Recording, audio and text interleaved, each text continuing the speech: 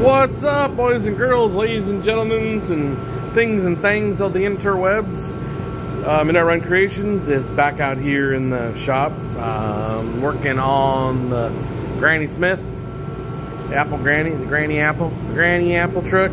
I don't know. There are too many trucks. I can't keep these names straight on stuff.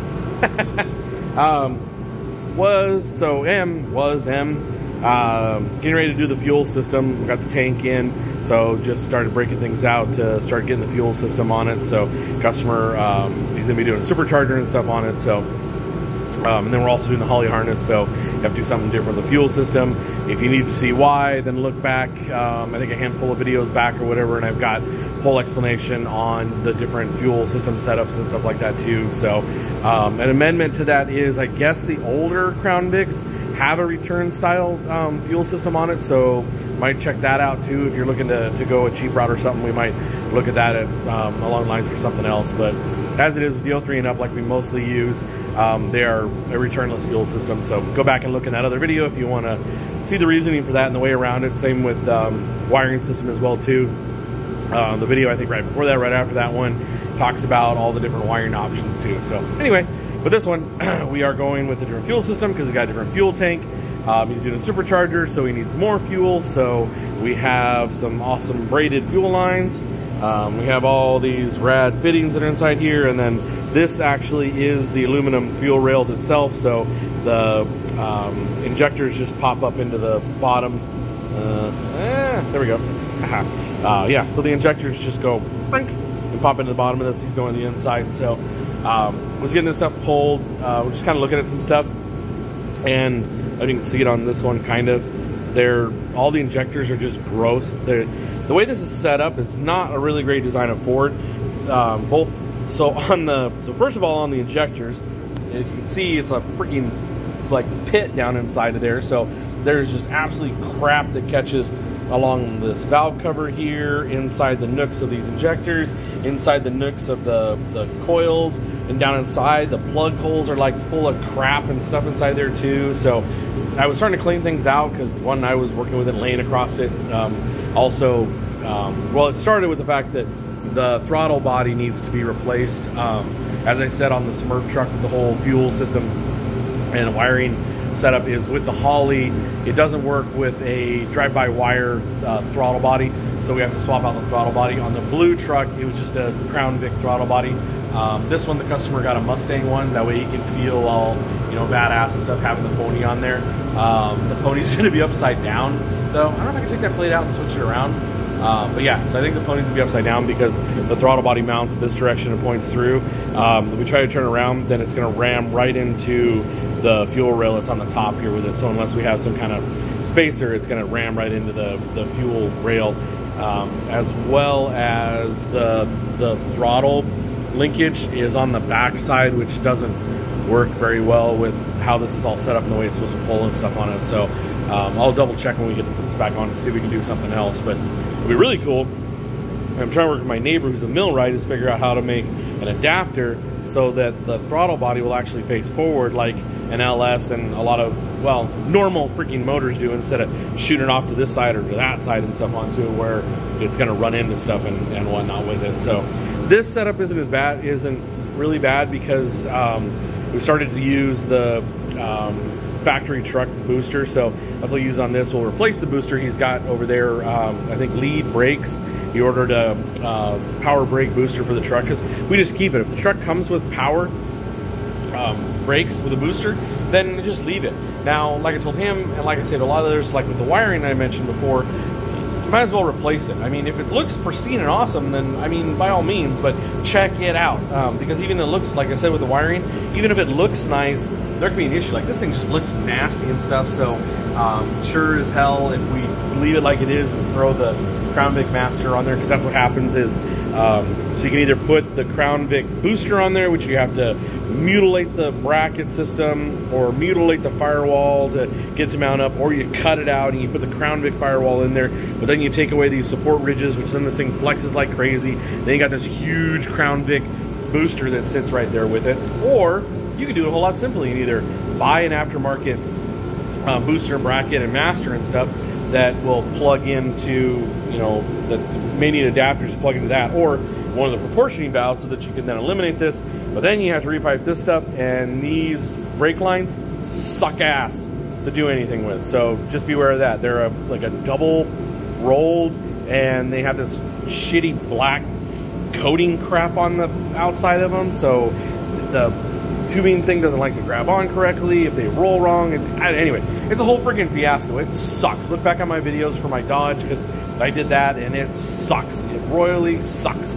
And I do flaring and swedging and stuff on my normal HVAC job, so it's not like I don't know what the hell I'm doing. It just, they suck ass to do. So best way is, the way we do it with pretty much everything that I have here in the shop, and like we've done for quite a long time, is you just use the power brake booster and bracket, and then you connect it to the truck booster and bracket and the truck pedal assembly that's in there, so you don't have to try and put the Crown Vic pedal assembly and all that crap in there as well too. Just making life a lot easier. Same with the whole thing of shit of using firewalls and floors and stuff. It's just stupid. There's no reason for it. So anyway, and if your truck doesn't have power brakes like this one over here, the Smurf truck, it didn't have power brake, so we just got, I have a guy that makes the brackets, so he just got the bracket assembly, and that's what we use on it, was that. So yeah, fun stuff. Fun stuff, fun stuff, fun stuff. That one has an aftermarket booster into it, so it's smaller than the Crown Vic, but it's still big and kind of a pain in the ass and stuff on it. So, but I had to go that route. Yeah, so this one, so you can either, like he did, we're getting a new truck power brake booster. I have a guy that makes the brackets, so if you need those brackets, then let me know, or if you got to use it for this. So we'll replace that. The Crown Vic Master will go right on there. Sometimes they just bolt right up. Sometimes they have to waller the holes out to get it to slide on. Regardless, it fits right on. The lines plug right into the back side of it. That's the other kind of negative thing, though, about. So the nice thing is if you get a aftermarket brake booster and master cylinder assembly and stuff, it's standard. They all do like the GM, so they put the lines on this side of it, where the Ford, this Crown Vic one, it puts it on this side, so it does get close to your intake tubing and stuff. So it is kind of nice to have it on the other side in that case, but whatever, this works. We make it work. Just the little things on it. So yeah, and I sell that too. So I offer the truck booster and bracket as a kit as well too, that you can get from me. So let me know if you need that. But yeah, so we'll get that changed out before you get too much stuff on here that we're not, so we have plenty of room to work with stuff and do what we need to do. So we'll at least get the booster replaced, obviously not with the master on there, but yeah. So anyway, what was I saying? Oh yeah, the point of all this was putting that throttle body, because this was drive-by-wire, so changing it over to a pedal style, cable style. So cleaning things up and stuff, and then realizing there's gunk all inside of everything, discoloration and whatnot. So I started pulling things to kind of look at stuff and clean it up. Started pulling plugs. They looked like absolute crap. So pulled all the plugs out, replaced all the spark plugs in it. He may be getting different ones with the supercharger. That's fine. I want it to run decently, because again, if you don't do this stuff, you go to fire it and everything's all together and you've got some weird stuff going on, especially with these freaking coil packs. I think it's Ford in general, because my mom's got a Mustang, and I think I've said this before, but her car sits a lot because it's just kind of her fun car. She's got a newer Mustang, and if it sits for too long, of course they're in the Portland, Longview, or Portland and Vancouver area, where they're on the other side of the mountain of Washington, where there's more moisture, but they start to foul up. They just get moisture and stuff in them, which is a no shit, because again, this is sitting down in, no duh, because this is sitting down inside of here. That pocket fills full of freaking water and everything, because these were, when I pulled these, that spark plug well was just full of stuff, water and gunk and everything else and stuff there. So it was lots of fun. Had to boil the coil packs and then make a little adapter hose to get in there and vacuum that stuff out and clean it before I pulled the spark plugs. And even after I pulled the spark plugs, there was all kinds of sludge crap down inside of there, so had to do it again, and carefully vacuuming, cleaning that out and stuff. Pulled the plugs. They were all gross and everything and stuff. So like I said, went ahead and put new spark plugs in it.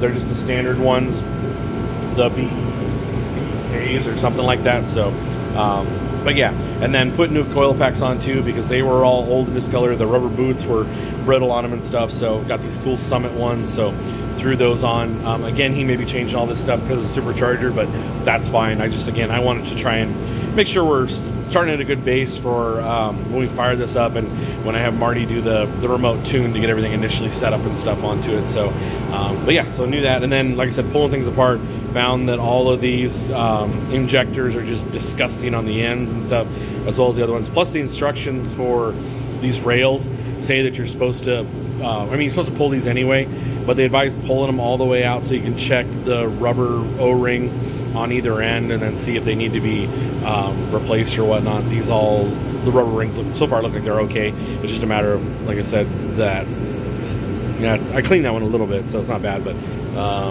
here's one. Yeah, see, this is what they look like, all gummed up and gross and stuff. So I'm getting them all cleaned off and whatnot, so they should be fine to go. Plus I got to make a note of where is it? There we are. I have to make a note of the numbers that are on the injectors, because that's part of the setup with the Holley harnesses. You need to either select from a pre-listed amount, or there's a, God, I can't even think of what I'm talking about. So on the Holley tuner, you can select your injectors from either their list, or if you have one that's not listed, you can find one that's similar in the list, or if you plug a laptop in, then you can actually go in and I think search or plug this in. I'm not sure. We might have to do that with the blue truck, because I selected it and it fires and then it shuts right off again. So I'll have to see what's going on with that. I got set up with Marty. I got the stupid cable that you need on the way. Oh yeah, which, speaking of that, I need to have customer owner of this truck get that communication cable, because we'll probably have to go through and do some communicating and whatnot with it. Oh, in fact, we need to, because Marty needs to do the remote tune, so we need that cable that attaches from the Holley stuff to an actual laptop. Because heaven forbid they include that in that damn harness that you get. It's like $2,000, so you'd think they'd have these freaking sensors, which the customer got those. It's, I don't know how much, but oh, speaking of that, I'll go through that anyway. But yeah, so you think that, I've said this before, you think they'd have the damn sensors with it, you know, oil and temp and all that kind of regular stuff that any freaking motor has, but no. And then same with the communication cable for going from the Holley harness to a laptop. You'd think they'd also have that as well, but no, you got to spend another $50 for that crap. So, I mean, I love Holley and their stuff. I'm using it on my LS. It's just, but even the LS, it doesn't have the sensors and stuff, so it's kind of an irritating thing. I mean, why the hell would you not include the sensors? You need it on every motor, especially these mod motors, because like I said, on the blue truck, you can't reuse the temperature and the oil and stuff like that with this one. You have to have different sensors that it plugs into. So, with that being said, the customer told me, I was educated. Hold on, let me see if I can find this.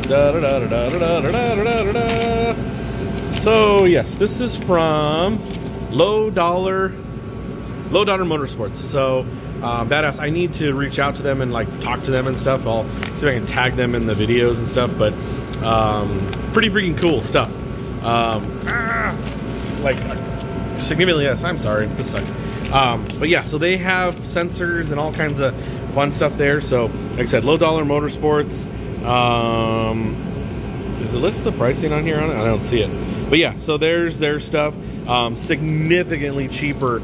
As I said, it's the oil, yeah, so the intake air temperature sensor, coolant sensor, and oil pressure sensor. You can get a fuel pressure one if you want to monitor that, but you don't need to.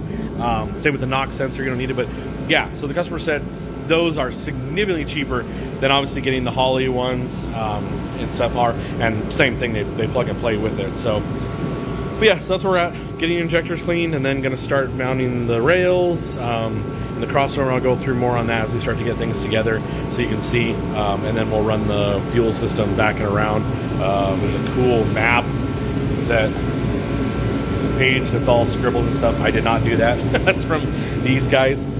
So the customer got all the fuel components from Chris Jones over here at BRB, so blowbyracing.com. So I guess check them out. Here's a close-up for all their fuel stuff. So they sent a whole kit. I guess the customer talked with them about what he's got going on. So there's the fuel lines all together and stuff. And there's all the fittings and whatnot, even a regulator and stuff that's all in here. So filter, all that kind of stuff. So pretty cool. So check them out. Obviously, there's also Andrew Peterson with F100performance.com. He can do the same thing. Talk to him. He'll lay out everything. Like these guys, it's just the fuel stuff.